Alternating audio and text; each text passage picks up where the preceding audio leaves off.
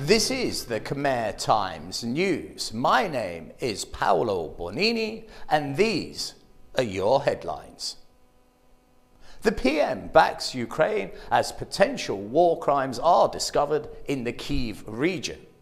A woman is arrested after she drowned her own child. And there is good news as the Prime Minister hints at the end of wearing masks. First, more from our main story. Prime Minister Hun Sen this week again strongly condemned the Russian invasion of Ukraine, calling it an act of aggression that is unacceptable to Cambodia. He added, Cambodia's foreign policy depends on international laws and the UN Charter. His comments came as the Russians retreated from the area around Kyiv, their tanks now moving towards the east. And what they leave behind is devastation and utter despair. Ukraine said it had regained control of many areas in the region of Kyiv, with Russian troops retreating from around the capital. And as they do so, evidence emerges of possible civilian killings by Russian troops. AFP reporters saw at least 20 bodies, all in civilian clothing, strewn across one single street in a town near the capital. Other victims have been found dead, shot execution style, with their hands tied behind their backs. One of the deceased had his Ukrainian passport left open beside his corpse as some kind of message, said an AFP journalist who had accessed the ravaged town.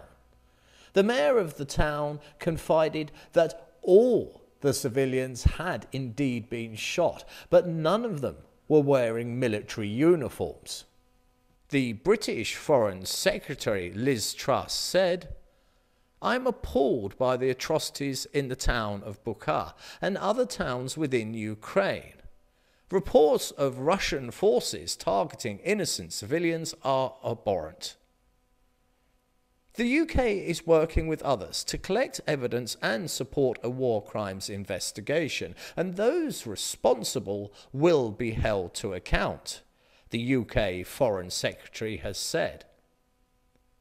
The International Criminal Court has already opened a probe into possible war crimes committed within Ukraine, and several Western leaders, including US President Joe Biden, have accused Russia's Vladimir Putin of being a war criminal.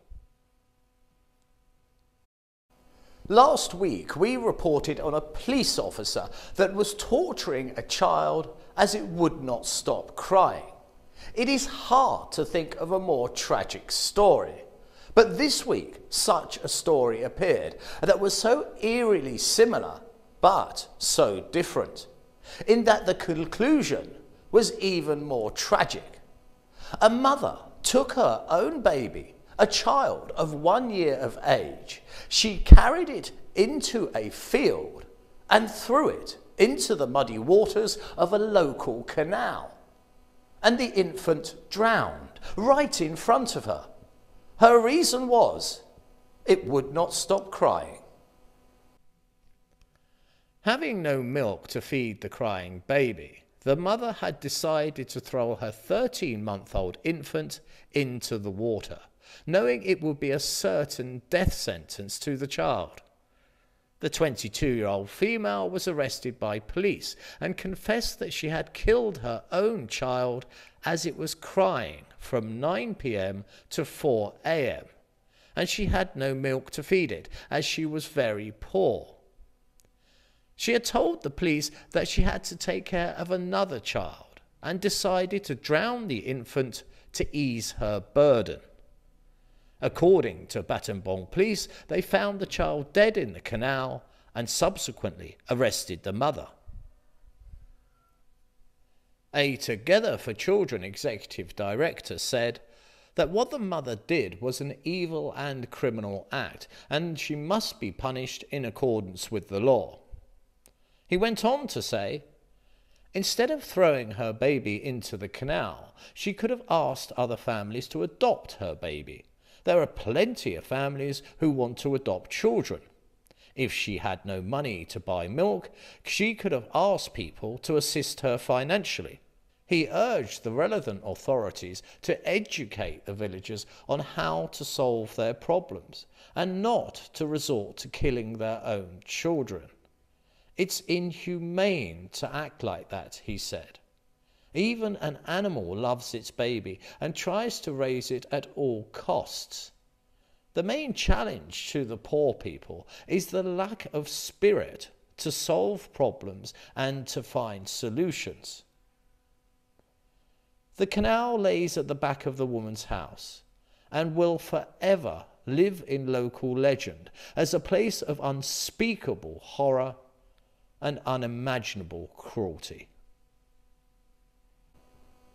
A recent Khmer Times investigation has revealed that up to 100 Malaysian youths are being held captive in Cambodia by a syndicate that forces them to scam people online.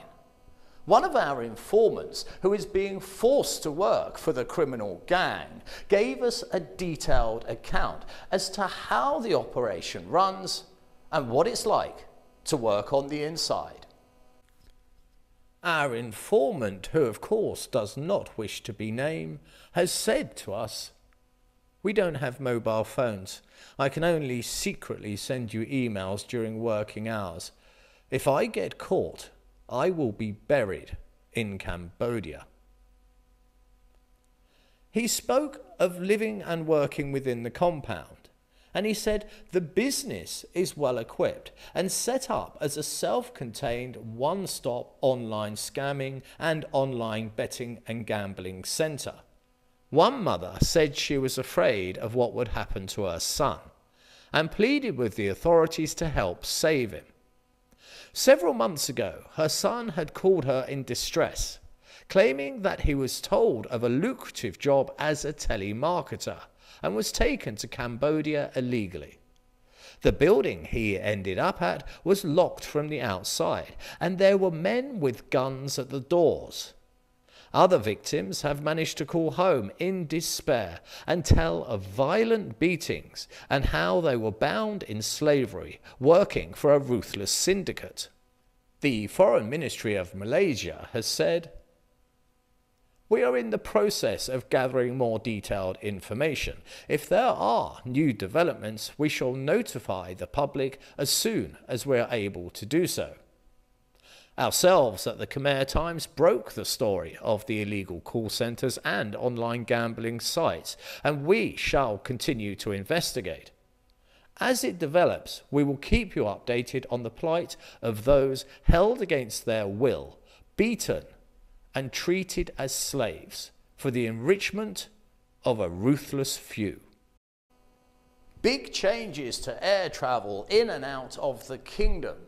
It would appear that the Siem Reap airport in its current form is to close, and all traffic will be diverted to the new, much larger airport when it's constructed.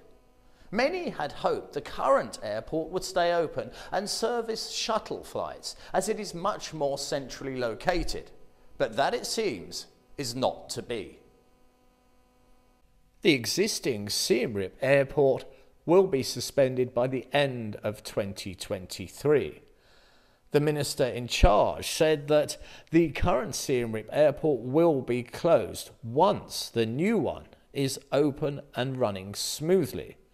The chairman of the steering committee said that the current airport is only 2.5 kilometres from Angkor Thom, and this proximity threatens to endanger the ancient temples. The Committee of the Angkor Historical Sites has urged that the construction of the new Siem Reap International Airport goes ahead to protect monuments from environmental damage.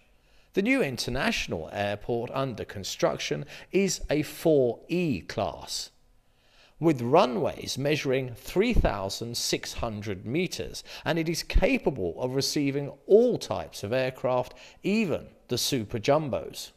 The new airport has 38 air bridges, and when launched in October of 2023, will be able to handle about 7 million passengers a year.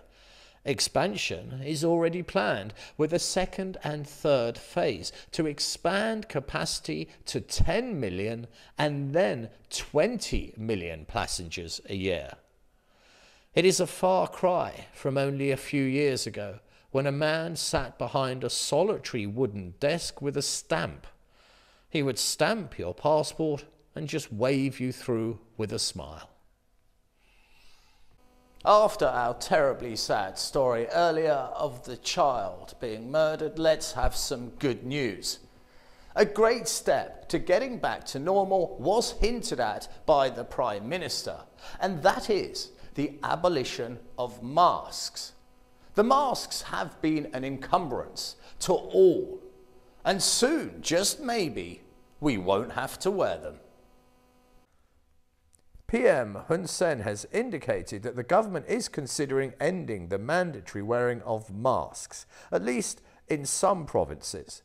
The PM has said that he is considering relaxing the rules for mandatory mask wearing in Phria Phir and Oday Minche provinces as a trial, which will presumably, if successful, lead to more widespread relaxation of the mask rules. In his remarks, the PM stated, "I will order the stopping of using masks in provinces to test. As an example, we test in Phria Phir province. People will no longer need to wear masks." This would be a welcome change and makes sense, as the latest figures are even more good news, and as cases continue to fall month after month. The death rate is often reported at being at a very welcoming 0. And nearly all cases detected are from PCR testing, not so much from people being hospitalised and in danger. The kingdom has opened its airports, its schools and its service industry with no restrictions, and now in 2022 it is looking to reset and for us all not to live in fear or be encumbered by masks, and at last be able to see one another again in our day-to-day transactions. Now it's time to look at our sports news.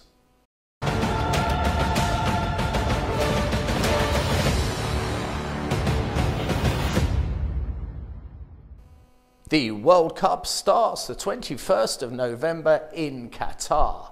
The first game of the tournament will be Senegal playing the Netherlands.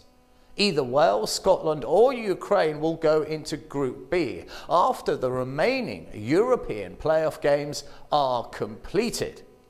England's first fixture takes place on the same day and sees them play Iran.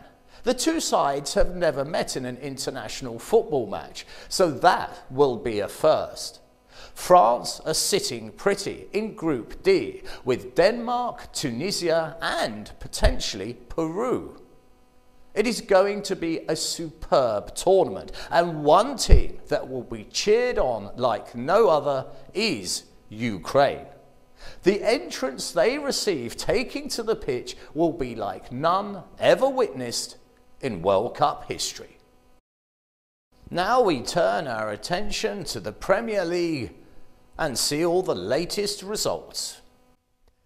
This week we take a look at the latest scores, and what we see is Liverpool taking out Watford 2-0. Absolutely no surprise. And we get the same result when we see Man City and Burnley, and Man City take out Burnley 2-0. That is completely unsurprising because remember, Burnley is that team that hasn't scored since the fall of the Roman Empire.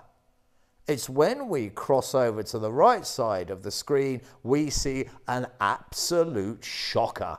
And what that is Brentford went to Chelsea and taught them how to play football in an absolute masterclass of a game. Brentford took out Chelsea 4-1, and they couldn't have hit them at a worse time because they're in a cat and dog fight with Arsenal as to who's going to get third place.